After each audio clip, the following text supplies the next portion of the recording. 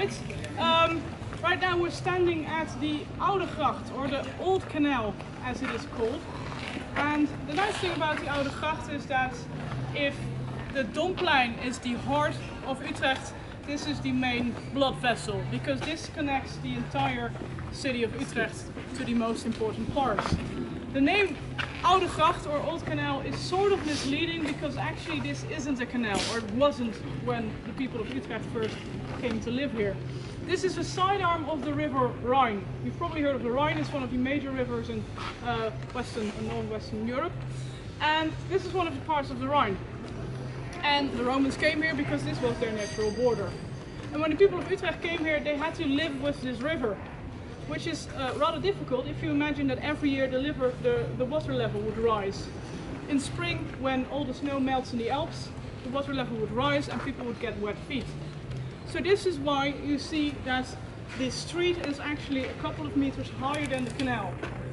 Before the 12th century, the canal looks a bit different. So the water was still over there, the streets were over there, and where we are standing today you could see a sandy slope. So if the water would rise, no buildings were harmed, just sand, and they could still unload all the goods that were used here for trade. In the year 1122, Utrecht got city rights, which meant that they were allowed to construct their own city wall, levy their own taxes, and also they created a system of sluices near a village called Wijk bij Duurstede, so that this water level would stay at this level all the time. So after 1122, the water stayed at this level and the sandy slope became obsolete. Well, Dutch people are rather practical when it comes to space. So they reutilized this area and they had these basements created. You can see them on both sides. You can see them at the Oude Gracht. Oh, some people still. You can see them at the Nieuwe Gracht as well. These basements are called wharf basements.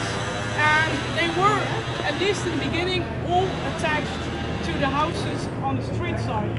Right now some of them aren't anymore because they are independent units. You can find shops, restaurants, cafes, office spaces, art galleries, and even houses in these wharf basements. Yes, people actually do live there. It's really moist, it's really damp, but also very, very beautiful. So these basements are obviously all private. The area we're standing on right now is public. About 40 years ago it was a private area, but they made it open to the public. So what did Utrecht look like in medieval times? Well, when the Old Canal became a canal and not a river, it became a very important trade route. It connected Utrecht to Amsterdam, and therefore it connected Germany and even parts of France to Amsterdam as well. So lots of trade was going on the canal. Back in those days, people didn't drink water because the water was contaminated. People would also do their business in the water, if you know what I mean. So if you were to drink water from the canal, you would die. And this is why lots of people said that the devil was actually living inside the water.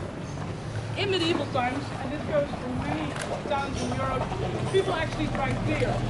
Because if you make beer, you boil the water, boiling the hell out of it, I suppose, you would have clean water again, and then add a few percent of alcohol, about 2%, and it was safe to drink. So, especially the poor drank a lot of beer. Even children drank about 2 liters of beer every day. If you are rich, you could afford wine. So Utrecht had about 20 regular breweries just to make beer for the people. And the building right behind you, this one on the street, and the one with the bow on the facade that says Vier Brewery de Bouw, was one of the famous breweries of Utrecht. Right now it doesn't make beer anymore. Fortunately, due to the hipster movement, we do have 3 new breweries in Utrecht. But in medieval times, these were all making beer just for regular kids, adults, whatever you could find. Right now you can actually drink the water of the canal. I still